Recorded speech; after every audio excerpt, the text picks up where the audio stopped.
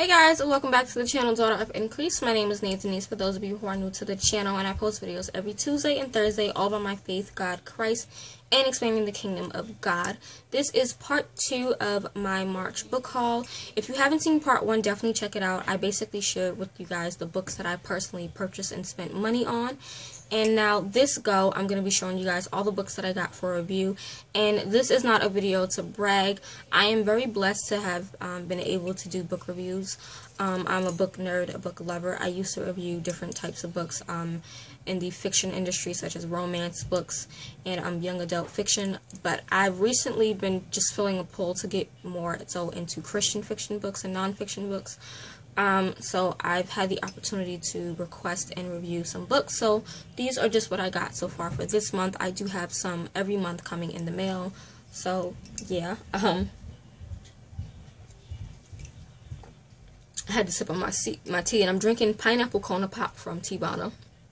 I'm so mad that they're closed, but yeah, pineapple Kona Pop. But like I said, this is not to brag whatsoever. I'm just sharing with you guys what books that I get, and sharing with you guys ways that you guys can also request books for review. I will leave links to all of the sites that I got the books from, so you guys can therefore yourselves go and sign up. Some of these they do require you to have a blog just because you're reviewing it and you're requesting to review it on a blog.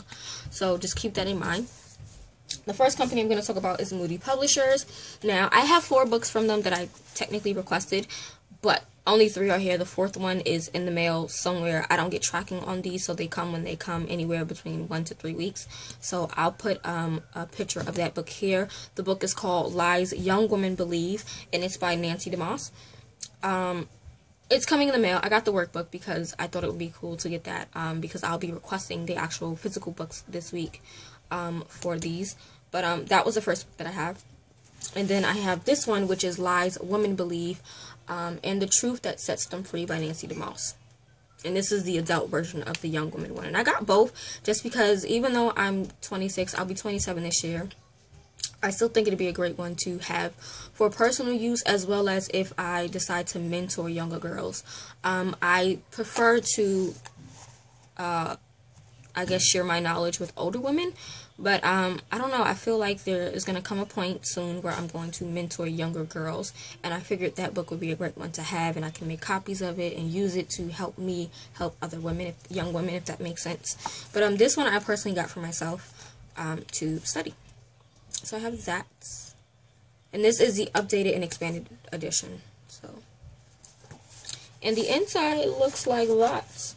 It's really cute. And this does go along with the book, so you do need to have the book, which I'm going to be getting my hands on the actual book. I have an ebook of it, but I want the physical book, so I'll be requesting that soon. But that's the first one.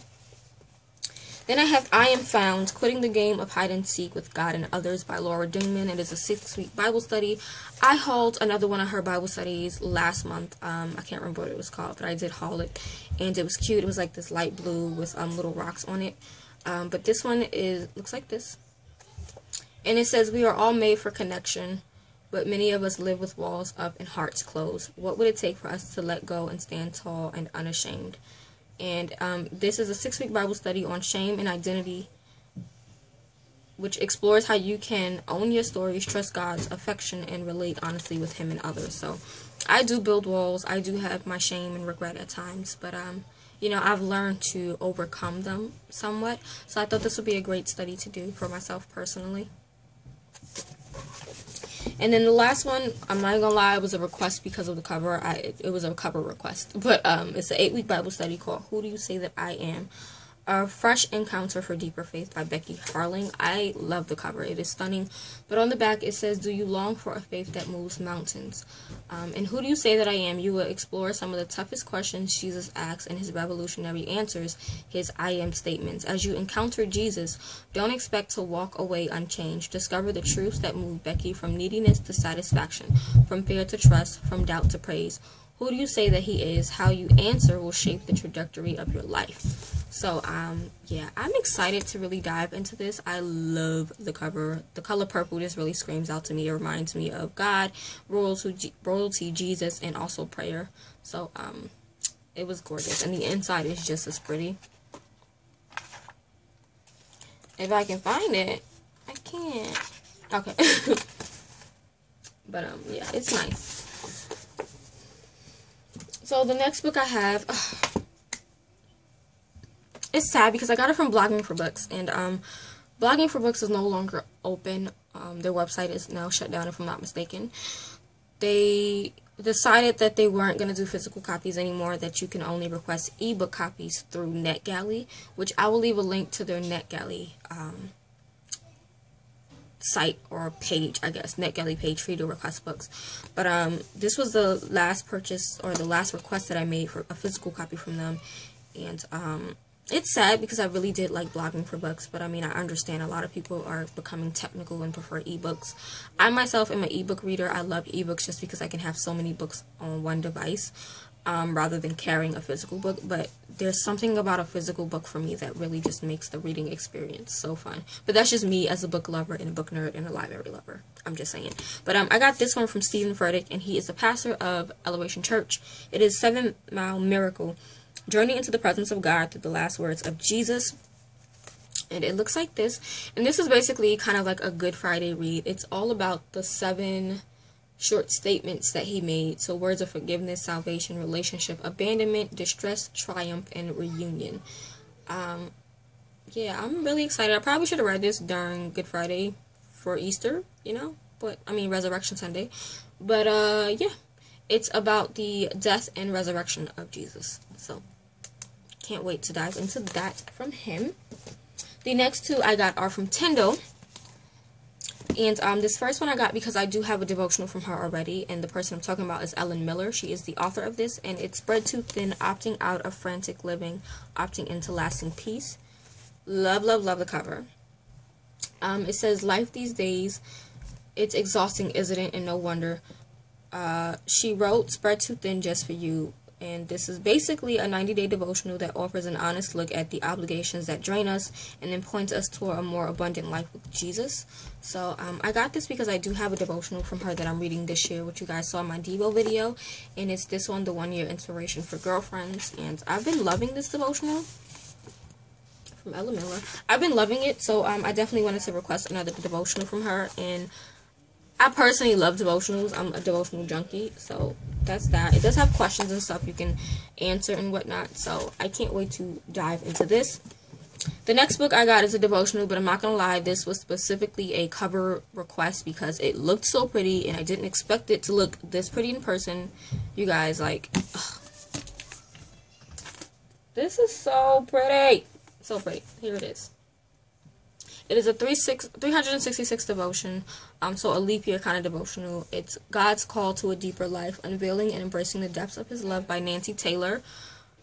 Okay, first of all, I love roses. I love florals. I love rose gold. I like pink. And I think pink and white are cute. So, this is like everything in one that I like. Stunning. And the back is even gorgeous. Like, the end pages are stunning. I mean, I love it. I love it. Then you have this cover page for every month. It comes with a bookmark, which looks like that. I mean, this is a stunning girly book, and this is a book that I will be putting on my bookshelf. I mean, not my bookshelf, keeping on my desk. I don't know where yet. I'll probably figure it out when I get a new laptop, since my laptop can't be moved. But, ugh! Stunning, stunning, stunning, stunning book. I love this. Sorry again if you hear my family. The next 5 books are from Lifeway. Actually, they're from BH Blogger, but BH Blogger works with Lifeway to give out the books to their book reviewers. So the first item I'm going to actually do a flip through of because I love it so much. Even to the point where I actually ended up ordering a copy to give away for my future Mommy and Me giveaway that I'm working on. This is a Great and Small Bible. It is a Keepsake Bible for babies. And it comes in this gorgeous gift box. The Bible itself looks like this. It is so stinking adorable and cute. The spine.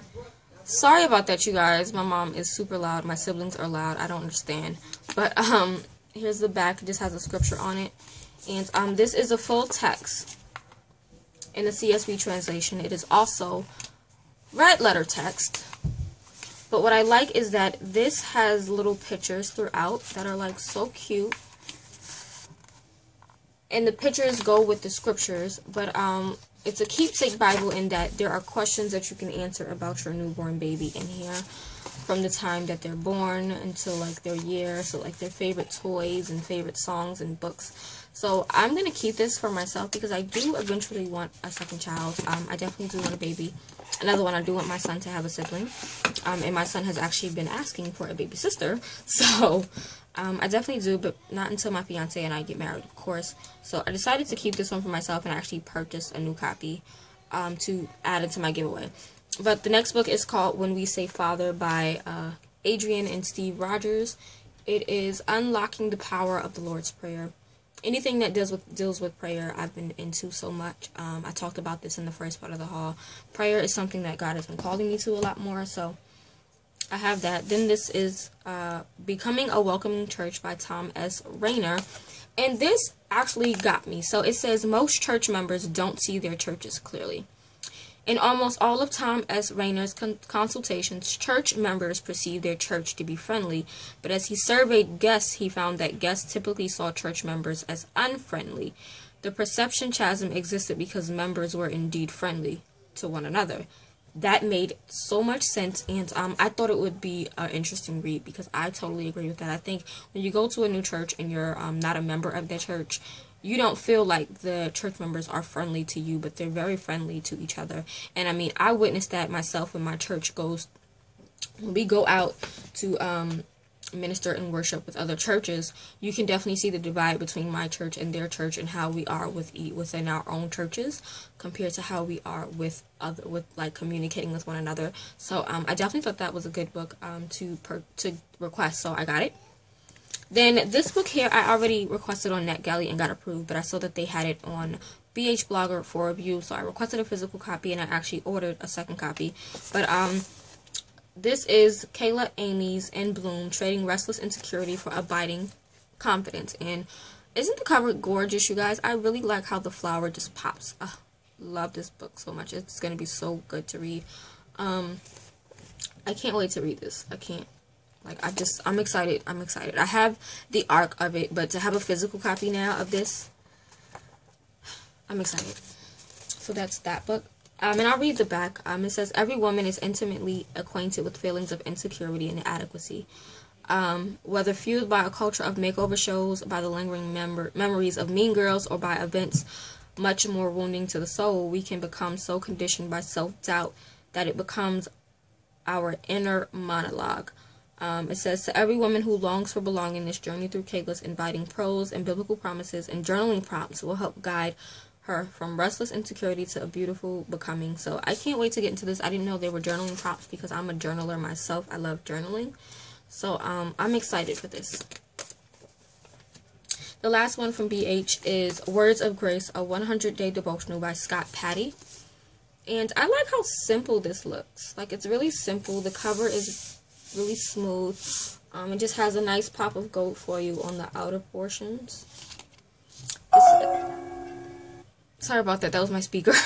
But it says, just as the body needs bread, so the soul needs grace. Sorry.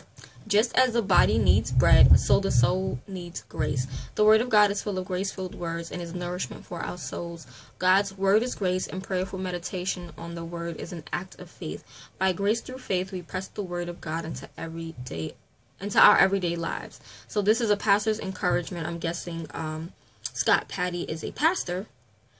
It says it's a pastor's encouragement written with a congregation in mind to build a life centered on God's Word. The goal of this book is your flourishing faith and fruitful obedience to God. So that's that. And I am stunned by the cover itself. It's gorgeous. So I can't wait to dive into this. Here's what the end cover looks like, the end pages. And itself, oh, there's a bookmark. I didn't know. There's a bookmark. It's white. But basically, you get a devotional here, and then on the back, you have the actual scripture typed out. So I think that's going to be a good one to dive into. And the last 4 books I got are from what is this company? Hold on. The last 4 books are from Baker Publishing Group. But Baker Publishing Group has, I think, 4 or 5 or maybe even more different divisions. So I have books from 3 of their divisions. So the first division that I have from Baker Publishing Group is Baker Books. And the first thing I have here is the Baker Compact Dictionary of Biblical Studies by Tremper Longman III and Mark L. Strauss. Here's what that looks like. And I'm not going to lie. I requested it because all I saw was dictionary. I didn't know until I got it that this was not a kind of layman kind of dictionary. This is not for the ordinary churchgoer. This is more of an academic kind of dictionary. There are terminologies in here. There are biblical terms and topics in here. I mean, this goes really deep into the history, and it's an interpretive backdrop. It's definitely for those who are in, you know, school for theology or seminary school. But I do personally find this good for myself. I've been enjoying this book. I wish that I was in seminary school to use it more often, but I definitely do say if you're looking for something to deepen your faith, to understand the Bible more, to understand the different terms and topics and terminologies, definitely get your hands on this. It looks like a really good book. I have, like I said, read through it, used it. I wrote a review on it. I'll leave it down below, but that's that one. The next book is called Activate, an entirely new approach to small groups by Nelson Searcy and Carrick Thompson with Jennifer Dykes Henson. And it says build a small group ministry with 100% participation. So I got this specifically for the simple fact that I have Daughter of Increase on the YouTube channel, but I also have a Facebook group that I created where I want to be able to cultivate a family of women where we can study the Word together, we can mentor each other, we can really dive into the Word of God together. And this book just seemed like it basically was a book that popped up in my email at the right time that I requested. It's called Activate. So I can't wait to dive into this. I think I have a review on this already, if I'm not mistaken. Can't remember. But yeah, Activate. The next book I have here is Love Like You've Never Been Hurt by Jentezen Franklin. I'm probably butchering his name. Here it is. Here's what that looks like. It says Hope, Healing, and the Power of an Open Heart. This is a book that I needed to request because I do and still struggle with a lot of unforgiveness and pain from the past. It's not as bad as it used to be, but I still struggle with it every now and then. And I'll read what it says on the back. It says, the pain you feel today is a pain you can heal. It's no secret that those who are closest to us can wound us the most profoundly. Reeling from betrayal, we build walls around our hearts to protect us from heartache. Yet these are the very walls that block us from seeing hope, receiving healing, and feeling love. So this is all about just healing and forgiving, and it's something that I need. So that's the book. And the last book I have, oh sorry, this book is from Chosen, which is another division of the Baker Publishing House or Publishing Group. And then this last one I got from Bethany House, which is another part of the division of Baker Publishing. This one is called Courageous Women of the Bible, Leaving Behind Fear and Insecurity for a Life of Confidence and Freedom. It is by Latan Roland Murphy. And this says, learn to live, love, and lead courageously as you boldly choose to trust God. This book focuses on a few women. I'm going to run you guys through the names of these women. If I could find the names of these women. Where'd it go?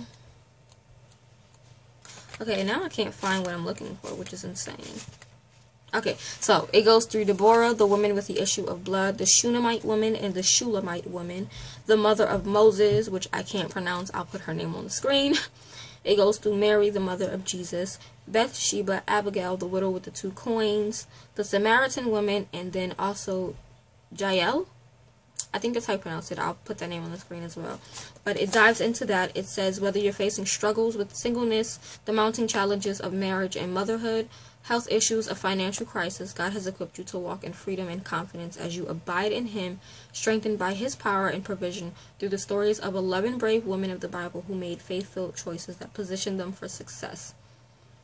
So, yeah, this actually, I love that she gives different types of women, whether it's a single woman or a mother or a married woman or someone with health issues or dealing with financial crisis. I love that she does this that way, and she really looks for different women of the Bible. So I'm excited to read this book. Here's the cover once more. It's really pretty. I love how simple it looks. But yeah, those are all the books that I have received for review. I can't wait to dive into them. Some of them I've peeked into here and there, but I'm gonna have to read a lot of these because I have reviews that are due. But yeah, that's pretty much it for this video, you guys. Again, if you haven't seen part 1, click the on screen for that, and I'll see you guys in the next video. Bye.